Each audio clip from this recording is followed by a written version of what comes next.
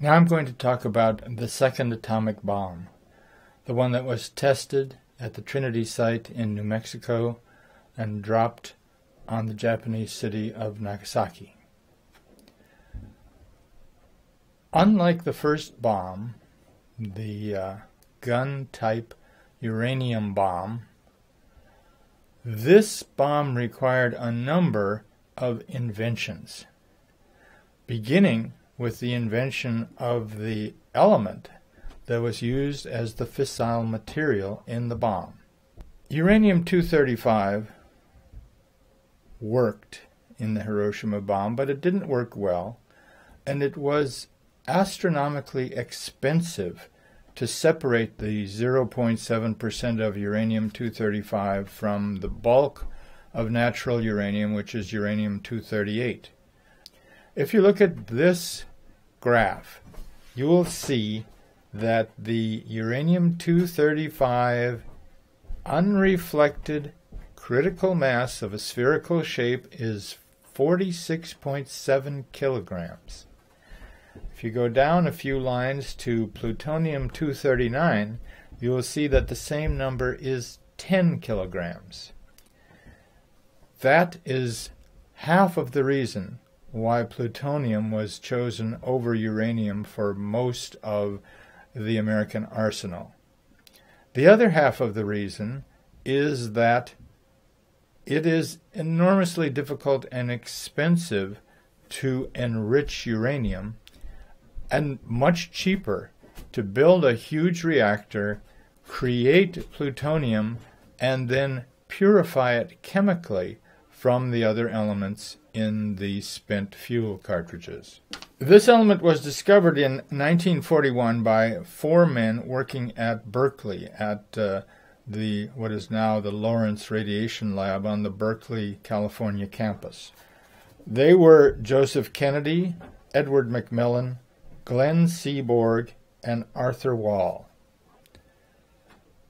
Although these 4 men all were involved in the first preparation of plutonium, most of them moved on to other projects, and the one who continued to work on plutonium and other transuranics. Transuranic elements are elements beyond uranium, which is the last naturally occurring element in the periodic table. Seaborg gets all the credit for this discovery.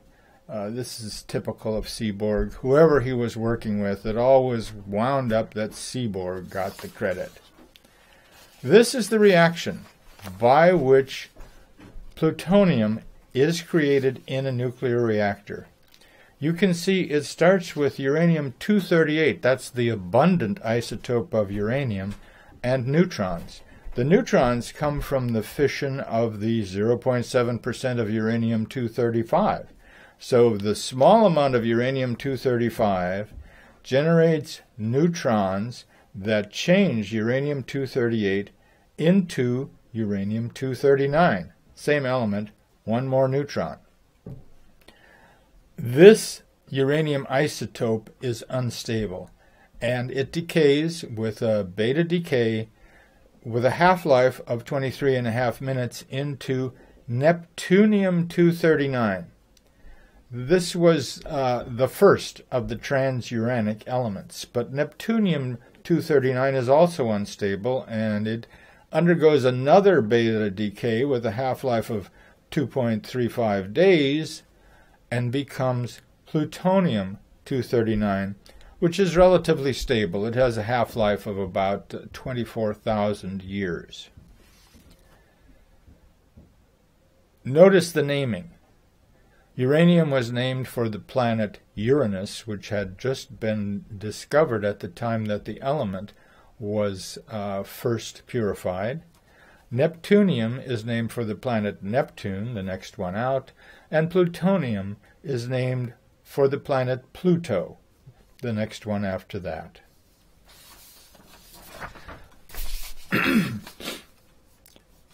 The properties of plutonium metal, as they were known in 1945, are shown in this graph.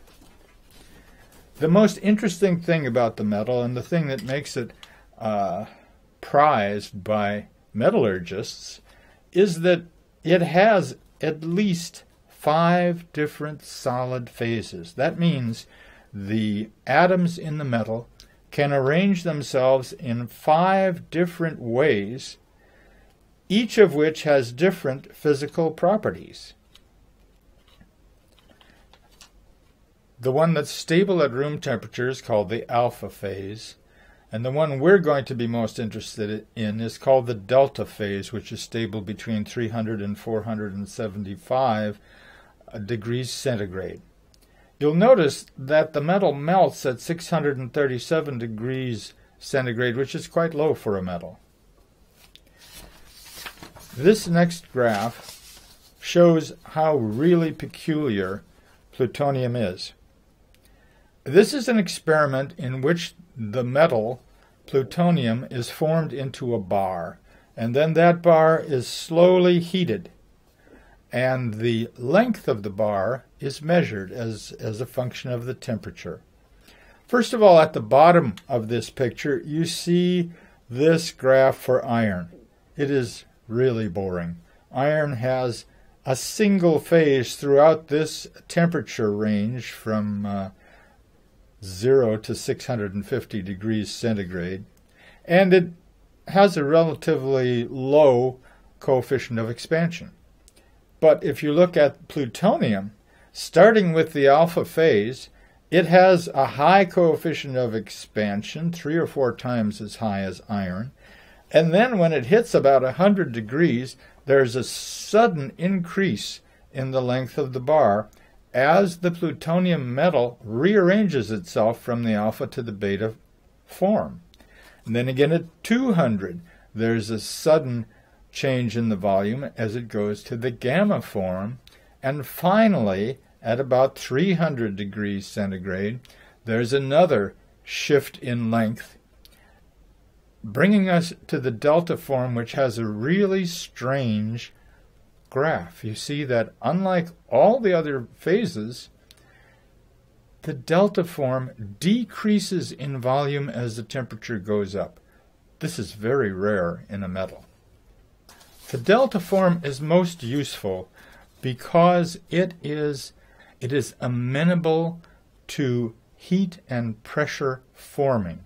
So basically, you don't have to machine plutonium to make a sphere of it or a hemisphere. Basically, you just put the plutonium into a large hydraulic press like the one you see here, heat it up to the temperature range of the delta form, and you can squeeze this thing into whatever shape you want it to be. Now, in practice,